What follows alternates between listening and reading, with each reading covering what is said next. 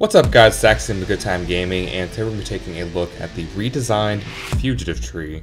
And we're going to talk about some of the new skills in there, some of the old skills, where the old skills are at, and just kind of give you guys a feel for what all is in Fugitive now and what you can do with it compared to what we used to be able to do with it. And trust me, there's been a lot of changes with Update 100. So without further ado, let's dive right in and see what we find. First off, you'll notice right away that things look obviously quite a bit different. If you're just now getting into Update 100, or you're coming back to the game just recently and this is the first video you've seen, all of the old skill trees have been gutted and replaced by new skill trees and kind of new flow in the skill charts. Some people have a really big issue with it. Personally, I think it's actually pretty good for the most part. But yeah, this is what the Fugitive tree looks like now. So we're going to start with the Gunslinger. In Tier 1, we start with Equilibrium. For 1 point, you can decrease the time it takes to draw and holster pistols by 80%. If you ace it, then you gain 8 weapon accuracy with all pistols. Now obviously, if you want to proceed into the ranks of Gunslinger, you have to get the first rank for sure, so that's not a problem at all. When it comes to acing it, there's a lot of other ways to get weapon accuracy, so I wouldn't really necessarily say this is the only place you can get it at. A lot of the pistols are also fairly accurate to begin with, so just kind of be aware of that you may not need the weapon accuracy for acing it. In Tier 2, we start with Gun Nut. The basic version of this will make it so that your pistol magazine sizes are increased by 5 bullets. If you ace it, then you gain a 50% increased rate of fire with your pistols. So the basic version, obviously pretty good, 5 more bullets in your magazines, fantastic. The ace version, you're going to have to be clicking pretty quickly to take advantage of that 50% increased rate of fire. Most people probably won't be able to take advantage of it because they just won't click enough. And most situations it's not really beneficial to sit there and like spam left click anyways, so be kind of aware of that. For me, the ace version is definitely a pass, but I do like the basic version of this, absolutely. Also in Tier 2 we have Akimbo. Now it's important to note that you do not actually need the Akimbo perk to use Akimbo weapons, just makes it so they're a little bit better to use, a little bit easier. The basic version of Akimbo will make it so that your Akimbo weapon stability penalty is reduced by 8. So just for using Akimbo weapons, you suffer a penalty to your stability. This is going to reduce that by 8. By acing it, your Akimbo weapon stability penalty is reduced by an additional 8 points, and they also have 15% increased ammo capacity, so you can carry a little bit more ammo with you. The Akimbo weapons are kind of like notorious for being kind of low on ammo, and with the way they've kind of updated things here in this update to the skill tree, a lot of the weapons don't really pick up as much ammo as they used to, so you're kind of like running out of ammo a little bit easier than what you used to. So this will kind of help you at least have a little more ammo to buffer against that, where you can kind of switch between your weapons to kind of balance things out, or go a little bit longer before you really need to use an ammo bag. So as far as if you really need it to use Akimbo weapons, not really. There's a lot of other ways to get stability, so if you're looking for stability gains, you can find it in other areas, in other trees, but 50% increased ammo capacity isn't actually that terrible. So it is an option, it's an easy way to get some extra stability on your Akimbo weapons and some extra ammo capacity. Going into Tier 3, we have One-Handed Talent. The base version of this will make it so that all pistols damage are increased by 5 points. If you ace it, then you'll get an additional 10 damage on top of that. So this will give you the old 15 points of damage that you used to have with Gunslinger, which was in Mastermind. So 15 points if you ace everything here. Going over to the right, we have Desperado. Each successful pistol hit gives you a 10% increased accuracy bonus for 10 seconds and can stack 4 times. If you ace it, you reload all pistols 50% faster. Now it's important to note here that unlike a lot of the other skills in the new update, a lot of those skills require you to hit headshots. This one doesn't. You just have to have a successful pistol hit and you get 10% increased accuracy for 10 seconds, and it can stack up to 40%. That's a huge amount of accuracy, and that also kind of brings me back to what I said earlier about not really needing to get Equilibrium and ace it, because 8 weapon accuracy with your pistols is nothing compared to what you're going to get with Desperado once you start actually shooting people with it. This is where you're going to get a lot of your accuracy from if you want to actually use pistols. So I actually like this one. The 50% faster reload is something I'm really used to. I've been playing Mastermind with that for almost 3 years now. So I kind of am like very used to that and I need that. So I usually go ahead and ace that one because I like it. And also ace One-Hand Talent. Now at the very top of the Gunslinger tree we have Trigger Happy. For every hit with a pistol you gain a 20% damage boost that lasts for 2 seconds. Stacks up to 4 times. If If you ace it, it increases damage boost duration to 10 seconds. So again, this one is like Desperado in that you don't have to have headshots to get it. Just regular body shots or wherever will just work fine. I haven't actually used Trigger Happy at all because for most situations in the game, you can just one-shot most enemies. Like playing on Death Wish, I can one-shot the Death Wish cops with a deagle, no problem. So I don't really need the extra damage, it's just kind of excessive and not really necessary. It's a lot of points to spend too. If you're trying to use like a lower damage pistol, or you're maybe trying to do like some Akimbo, Shimano Compact or something like that kind of have lower damage anyways, you might want to invest in this, but it's a lot of points to spend, and if you're using some powerful weapons, you're not going to really take much advantage of it anyways, because things are just going to die. You know, they die without it, and they die with it, so what's the point, right? Next up in Fugitive, we have the Revenant tree. So this is kind of a weird tree. It's one that I think is kind of worthless unless you're just bad at the game, but it is here, so we're going to go ahead and talk about it. So first rank of Revenant is 9 lives. You gain a 50% increase to your bleed out health, so you have 50% more damage you can take when you're laying on the ground. The ace version will make it so that you can get down 1 extra time before going into custody, so that would be a total of 4, because normally it's 3 times you have to use a dock bag or you're done to get 1 extra shot. Again, this is just kind of like planning for failure and assuming that you're going to fail and fuck up, so I don't really like skills like that. And this is kind of what the Revenant tree is all about. Next up in Tier 2, we have Running from Death. You reload and swap weapons 100% faster for 10 seconds after being revived. If you ace it, you move 30% faster for 10 seconds after being revived. Again, kind of the same thing. You're getting revived, you're getting picked up off the ground. If you're on the ground, clearly you or someone else was fucked up. So you're taking points for something on the assumption that you're going to be using them because you're going to be on the ground all the time. Not a good way to play. Next to that, we have Up You Go. You take 30% less damage for 10 seconds after being revived, and if you ace it, you gain 15% of your maximum health after being revived. So the first part is pretty, I mean, if it was part of Painkillers where like the person reviving you is putting this on you, that might be a little bit better.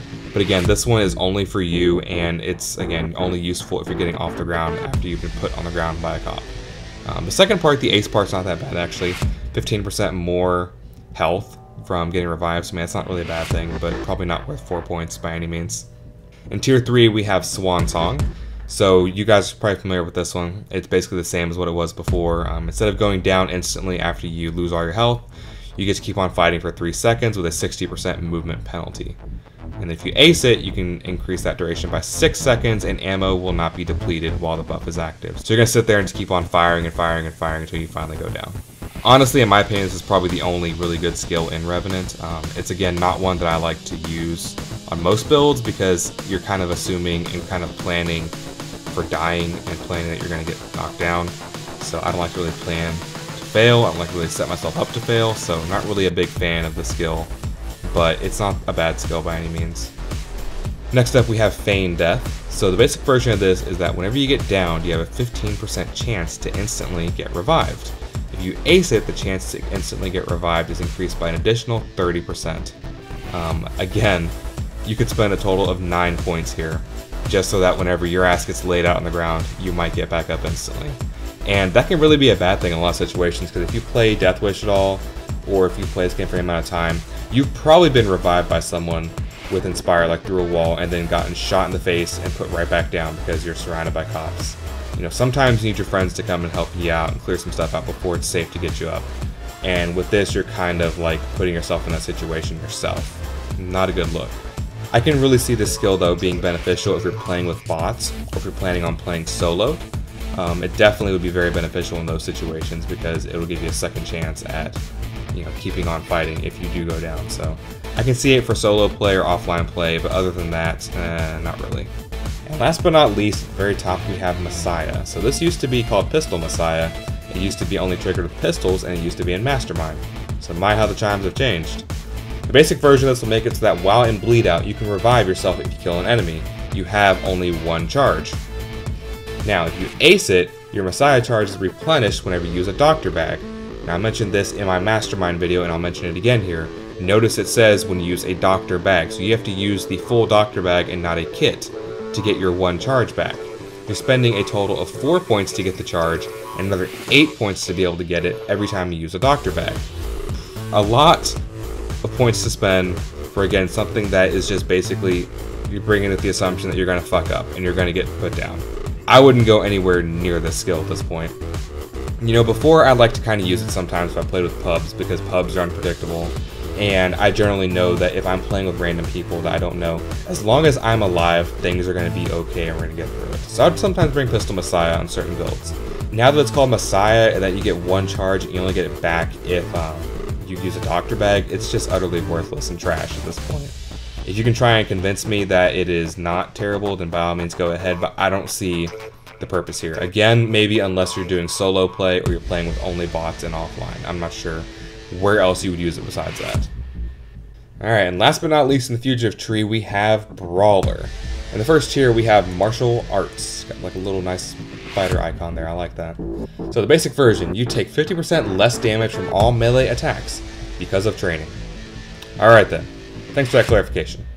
If you ace it, you're 50% more likely to knock down enemies with a melee strike. Pretty self-explanatory. Tier 2, we have Bloodthirst. Every kill you get will increase your next melee attack damage by 100% up to a maximum of 300%. This effect gets reset when striking an enemy with a melee attack. If you ace it, whenever you kill an enemy with a melee attack, you will gain 50% increase in reload speed for 10 seconds. So basically, if you're shooting people, you can stack up to 3 times this buff that's going to give you a shitload extra damage on your next melee swing. And then whenever you do kill an enemy with a melee swing, you get 50% increase in your reload speed for 10 seconds thereafter. Next up, we have Pumping Iron. For people that might remember, this was in the Enforcer tree before this. The basic version will make it so that your melee attacks against non-special enemies do 50% more damage. The ace version will make it so that your melee attacks against special enemies do 50% more damage. So basically ace it out and you'll do 50% more damage across the board to everything. If you're going for a melee build, then this is what you're going to want to get. Next up, we have Counter Strike. When charging your melee weapon, you will counterattack enemies that try to strike you, knocking them down. The knockdown does not deal any damage. If you ace it, you gain the ability to counter cloaker attacks and their kicks. So, using melee skills, if you want to go for a melee build, this is probably worth bringing just so that you can actually get in close and not get punched in the face, because as we all know in this game, melee attacks from enemies do a lot of damage to us.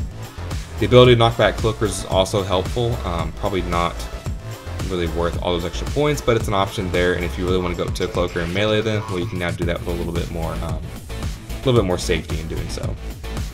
Next up, we have Berserker. For those of y'all that might remember, Berserker used to be in the Enforcer tree. It's now here. The lower your health is, the more damage you do. When your health is below 50%, you will do up to 250% more melee and saw damage. If you ace it, then you will also do 100% more damage with ranged weapons as well. Not really a whole lot to explain there. It's an old skill, it's been around for a while. Use that with the Berserker build. If you want to do a melee Berserker build, then obviously you're going to take that as well. Once you actually enter Berserker state to get within that threshold of health damage, then any regeneration effects thereafter will be negated, so they won't actually work. So you won't have to worry about recovering enough health to where it goes over the threshold, and then you're like, well shit, now I don't have Berserker again, so I gotta bring my health back down and try it again. And last but not least, we have Frenzy. The basic version of this will make it so that you only get 30% of your maximum health, and cannot heal above it, but you take 30% less health damage and healing received is reduced by 75%. If you ace it, health damage taken is now reduced by 60% and healing received is reduced by 50%. Now, it's really worth noting here that the damage reduction only applies to your health, right? So with that 30% sliver of health you have, you'll take 60% less damage in that little sliver of health. So if your armor breaks when you're doing melee combat, then you'll have a little bit more of an opportunity to stay alive there. But the cost of that is that you are not going to be able to heal as quickly. So if somebody's using Gambler, or for some reason you have Muscle or something on that is making you regenerate health, then you're not going to get as much health back. It's going to take longer to bring your health back up. I've been trying out Berserker builds, and I haven't really been taking this skill, and I haven't really needed to. I don't really feel like it's that important. You can spend your points elsewhere. Some people might like this skill, but I really don't see the need to take it with my Berserker builds. You should never really be in health damage range anyways, so if you're playing smart and you're moving good and you have good movement, you're taking shit out, health damage should not be a problem. You should be able to, weave in and out, take some body shots in your armor, kill shit, get your armor back, and then be safe. You shouldn't be worrying about taking health damage. So now that we've kind of gone through the skills that are now in Fugitive, we're going to go take a look at some of the other trees and see kind of where the old skills that used to be in Fugitive have now ended up. Now, you notice that there weren't really any deployables in Fugitive. That's because they've been moved over here to Mastermind under the Medic tree. So if you're wanting to get your old little cupcakes back, aka the first aid kits, they're now over here in the Mastermind tree under the Medic section. And they're basically still the same. The only really big difference is that the Ace version of Quick Fix will make it so that your first aid kits, or doctor bags if you want to use those, make it so that your allies take 15% less damage for 2 minutes after they take one. As far as uppers goes, so uppers has seen a nice little addition to it. If you decide to ace uppers and you put a first aid kit on the ground, anyone who is within a 5-meter radius of that kit whenever they take fatal damage will instead be healed. And it cannot occur more than once every 20 seconds. So if you're trying to hold down a corridor or something like that, and you drop one of these kits on the ground, you're going boom, boom, boom, shooting shit in the face, and suddenly, you know, Skulldozer walks around the corner and like blows your shit away, but then you kill him. Well, guess what? Even though you would have went to fatal damage and your ass would have got laid out, thanks to that kit on the ground, you're still fighting. If you're looking for the old skills that used to add to your armor for your ballistic vest, then you need to look no further than Enforcer under the Tank section. Here in Tier 2 of Tank, Die Hard, the Ace version of Die Hard will increase the armor of all ballistic vests by 20, so that's your old thick skin ability right there. And also, you might remember Bullseye, that is in Tier 3 now. The basic version allows you to generate 5 armor for each successful headshot, and it cannot occur more than once every 20 seconds. If you ace it, then you actually quadruple that and you generate 20 armor for each successful headshot. The Ace version of this is actually pretty powerful. I use it on a lot of my builds. It's very strong and I like it a lot. So if you're looking for that skill, it's right here and it's pretty good. Alright, a lot of our old Fugitive skills have been put into Ghost. So let's just start over here with Artful Dodger. So if you'll notice here on the first tier of Artful Dodger, if you ace it, you get a 10% increased chance to dodge while sprinting, and you also have 15% chance to dodge while ziplining. These used to be over in Fugitive. In Tier 2 we have Parkour.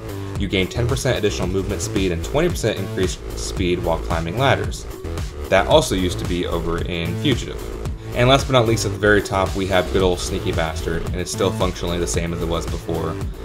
Basic version, you gain 1 dodge for every 3 points of concealment under 35, up to 10%, and then of course if you ace it, then you make it so that it's a 1-to-1 conversion there for dodge. So if you're looking for Low Blow, our old Critical Strike friend, then you look no further than Silent Killer in the Ghost tree.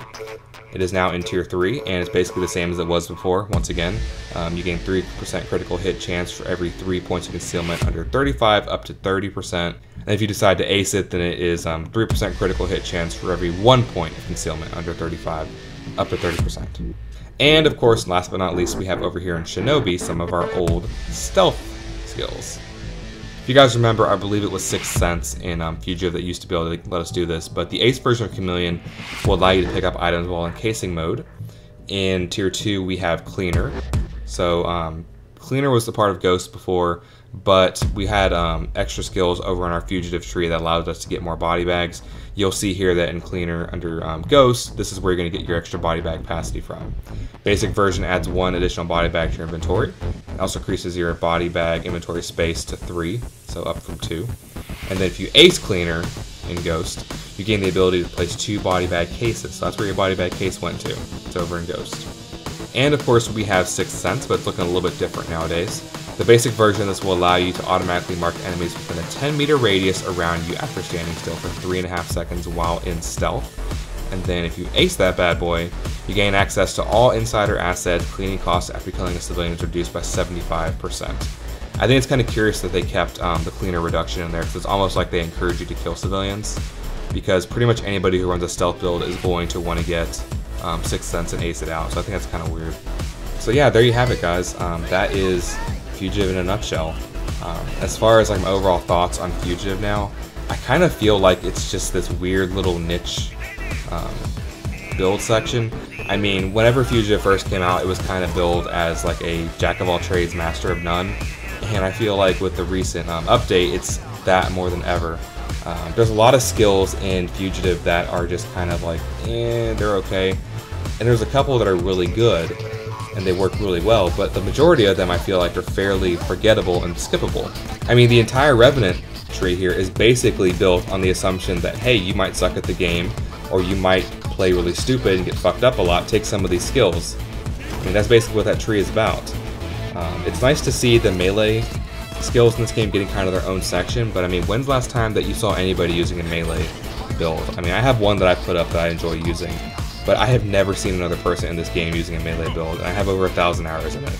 I've been playing for almost 3 years. I've never seen another person running a melee build. So it's kind of a niche build again. Maybe with Brawler having its own thing here and there being these dedicated melee skills grouped together, maybe more people will do that. It will become like a little meta, but I have my suspicions probably not. Because even the best melee builds cannot compete with a even remotely decent gun build. And then of course we still have our akimbo stuff over here, but we have all the other pistol skills as well. The pistol section under Gunslinger is probably the best section here by quite a bit. The skills are very good, they're very strong, they really amplify your pistol abilities. It's a good little section. I think it's probably the highlight of Fugitive. Everything else is kind of negligible and forgettable as far as I'm concerned. But yeah, guys, that's Fugitive. So a lot of changes there, a lot of stuff moved. A lot of the good stuff has been moved, so it really comes down to it. So, but it's okay. We learn, we adapt, we overcome, right? This is Saxon, a good time gaming. Please remember to like, subscribe, and share if you like anything you saw here today. And remember to always have a good time gaming.